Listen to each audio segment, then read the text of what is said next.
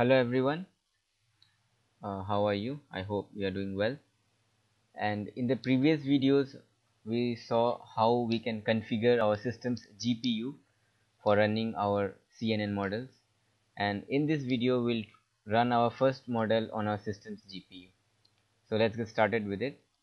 So you need to go to your Spider, and you remember this program of classifying the MNIST dataset, which we discussed when we are running this on a CPU.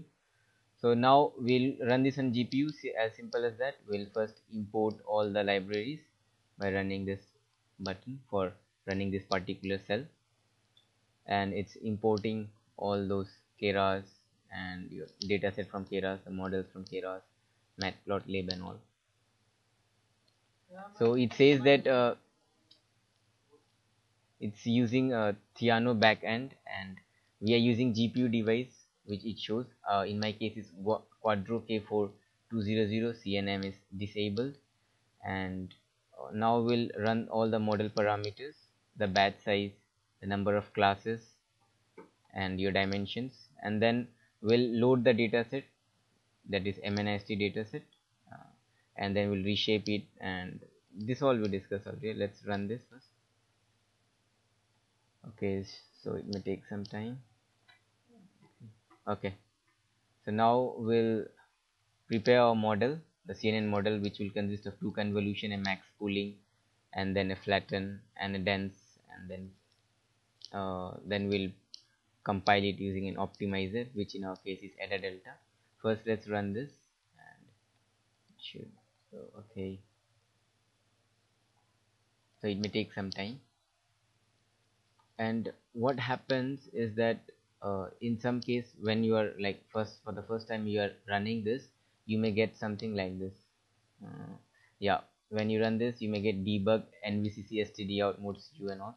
This will come continuously for maybe few minutes also, but you need not worry about it. This just means that your model is trying to access the system's GPU. So if it's coming very long, you can stop it like I did by clicking this command, and then you can run this again, and you see second time I ran it, and within after a few times it just got compiled. And in this case, when I have already run on GPU for quite a time, so you won't get this type of message. It will directly compile your model. So once we have compiled it, we are going to train our network, and for training we'll use a training data, the training level, the batch size and all this. And for validation, you can use the dataset which is already given, that X test, Y test, or you can keep this aside for testing, and you can validate simply by splitting a 20% of training data as validation data. So let me go with the first one, and let me run it. So if you remember, when we were running this architecture on a CPU, it was taking around 900 to 1000 seconds. And the same thing when we are running it on GPU, you can see how significantly the time required for running each epoch has reduced. It's around some 40 seconds maybe. Let this loop or epoch complete, then we can check, or we can see what it is. And 7 6 5 4 3 2 and 1. Tada! That is 39 seconds. So you can imagine how much speed up we are getting from 900 seconds to 39 seconds. That's a huge improvement in the time required for training your model. So all the researchers or everybody, they are using GPU for training this because of the same reason, as the training times get reduced very significantly. So it's advisable to use your system's GPU for training this. For each epoch, it will take around 39 to 40 seconds. And so that's it. And yeah, one more thing I need to tell you. Okay, let me stop this first. So this will go for around 12 epoch, and then your model will be trained, then you can test it like we did in the case of CPU. But my aim here is just to show you the speed improvement, so I'll stop it with this command.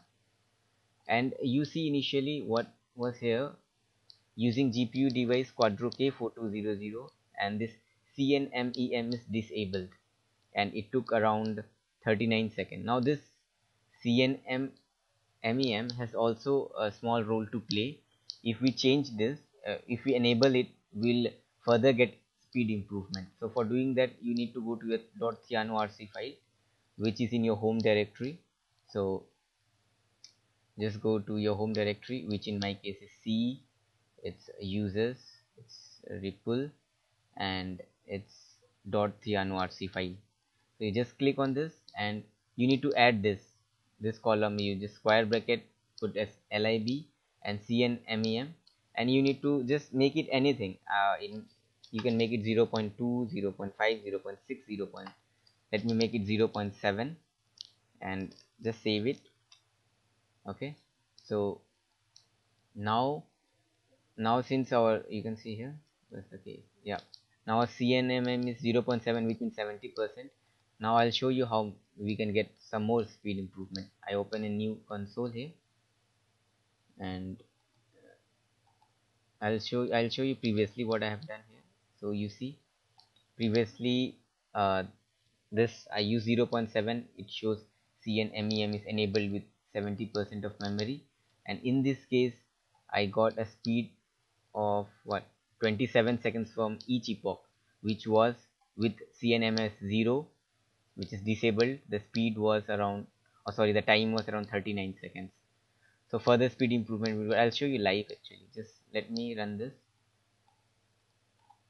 Just click here, and so you saw that when I made CNMEM as 0.7 and I run this, you get as GPU device 0, CNMEM is enabled with initial size of 70%. We can run it and check it. So let me run here, run this, and okay, so let me run the model, and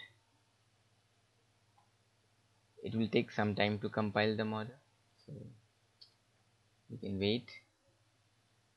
Okay, it's done, and now we'll just start the training and we'll see.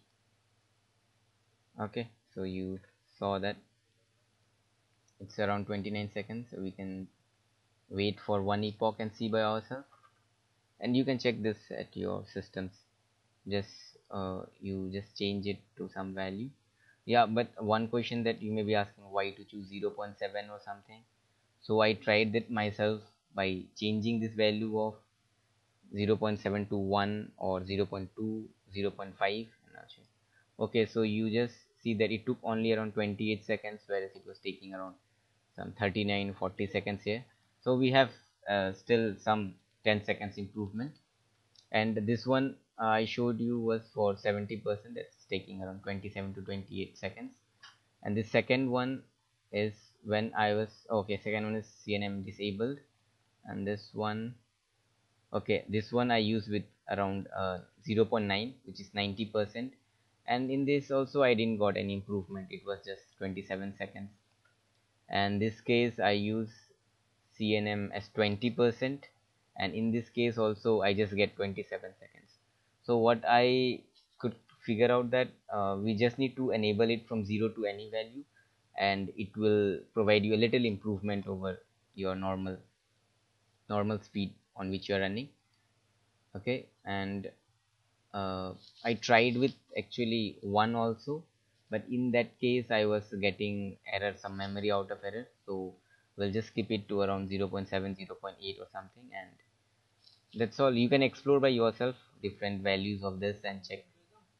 So that would be all for this video, and this was just to run your first model on GPU and see how much improvement you are getting. From the next videos we'll get more deeper into the model and how we can use, or what to say, how can use your own input data to train this model, to feed this network, and how we can, what to say, view and visualize different layers here. So that would be all. Good luck for